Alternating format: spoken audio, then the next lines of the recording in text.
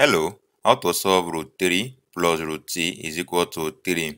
So here, we to solve for all the values of t that will satisfy this given equation. So t is equal to question mark.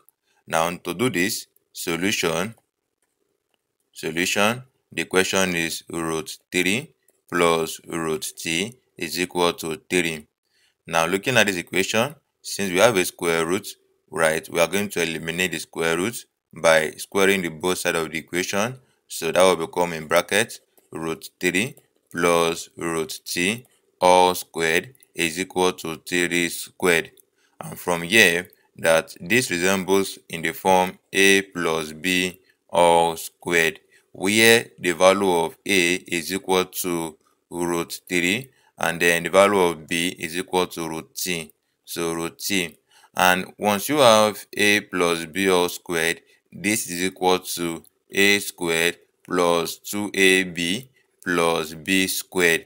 So expanding root 3 plus root t all squared in this form, we are going to have it as a, which is root 3. So in brackets root 3 all squared, then plus 2 times a, which is root 3. So root 3 times b, which is root t. So root t plus b squared, b is root t. So root t all squared then is equal to 3 squared is 9. And from here, square cancel square root, what we have is 3 plus then 2 times root 3 times root t is 2 root 3t plus square, we cancel square root, we have t, which is then equal to 9. At this junction, we are going to move t to this side and also move 3 to the other side of the equation, such that we have it as we have 2 root 3t left here, which equals 9 is here, then move plus t, then minus t, then minus 3. So 2 root 3t is then equal to 9 minus 3 is 6, then minus t. At this junction, the next thing for us to do is to divide both sides by 2 over 2. 2 we divide 2. What we have is root 3t is equal to 6 minus t over 2. So with this, we are then going to eliminate the square root right here by squaring the both sides of the equation. So all squared. Now square will cancel square root. What we have is 3t is equal to 6 minus t over 2 all squared is simply 6 minus t over 2 multiplied by 6 minus t over 2. Shows that with this, what we then have is 3t is equal to 6 times 6, 36, 6 times minus t, minus 6t, minus t times 6, minus 6t, minus t times minus t is plus t squared, all over 2 times 2 is 4. So from here, 3t can be written as over 1. We can then multiply. 4 times 3t is 12t, which equals 1 times this is 36. Minus 6t is minus 12t, then plus t squared. Shows that with this, we can then move 12t over to this side. Here becomes 0 is equal to 36, then minus 12t, then moving this becomes minus 12t, then plus t squared. Such that from here, we have it as 0 is equal to 36, then minus 12t is minus 24t, then plus t squared. So let us then rearrange this. So we have it as t squared minus 24t plus 36 is equal to 0. And looking at this, what we have is a quadratic equation. And to then solve for the value of t, we're going to make use of the quadratic formula. So solving for t, solving with respect to t, the formula is given by t is equal to minus b plus or minus square root b squared minus 4ac all over 2a. And in this case, the value of a in this equation is the coefficient of t squared, which is 1. So a is 1. The value of b is the coefficient of t, which is minus 24. So minus 24.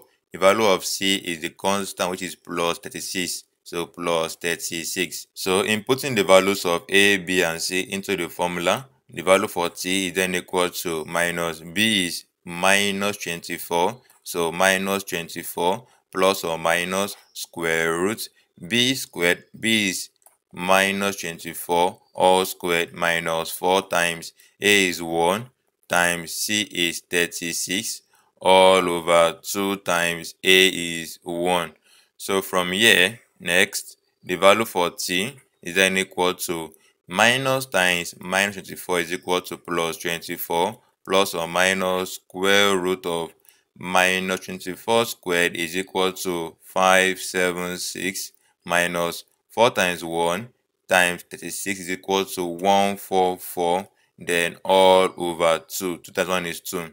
So from here, right, next, the value for t is then equal to 24 plus or minus square root 576 minus 144 is equal to 432, then all over 2. So this is then equal to, we have 24 plus or minus, we can write root 432 as root 144 times 3, then all over 2. From here, the value of t is then equal to 24 plus or minus, this can be written as root 144 times root 3, then all over 2. So t is then equal to 24 plus or minus root 144 is 12, then times root 3 all over 2. So that from here, the value of t is equal to 2 divided by 24, you have 12, plus or minus 2 divided by 12, we have 6, then root 3. So with this, we have two solutions for t. So the first one, t1 is equal to 12 plus 6 root 3. And the second value for t is equal to 12 minus 6 root 3. So we've gotten the first and the second solutions for t. But then let's confirm between these two solutions of t, which of them is the correct value of t that will satisfy the given equation. So let us confirm. So let's check it out. Let's check. So recall that the problem was root 3 plus root t is equal to 3.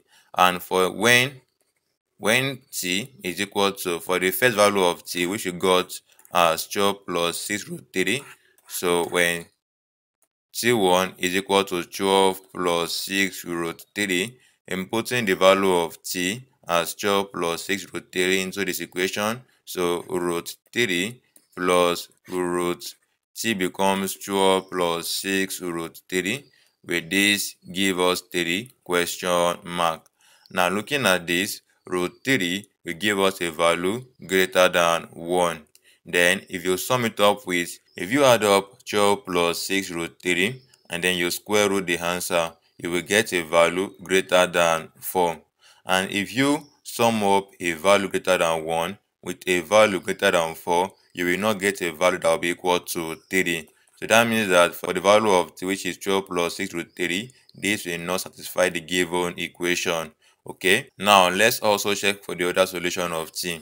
So for t2, which equals 12 minus 6 root 3, so from here, when t2 is equal to 12 minus 6 root 3, record the problem to be root 3 plus root t is equal to 3. So inputting the value of t as 12 minus 6 root 3, we have it as root 3, then plus root t is then 12 minus 6 root 3, with this equal 3. So question mark. Now from here, let's put a question mark here. Question mark is a question. So root 3, right, will give us a value that will be less than 1.6 if you to try it approximately though. Then plus, if you subtract 6 root 3 from 12 and then you square root the answer, you will get a value that will be less than 1.6.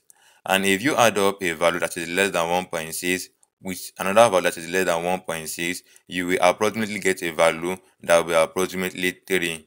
And so from here, that means that the value of t2, which equals 12 minus 6 root 3, will satisfy the given equation. So with this, ladies and gentlemen, we've come to the end of the video. Don't forget to like the video, subscribe to this channel. Okay, thanks for watching. See you in the next video. Bye.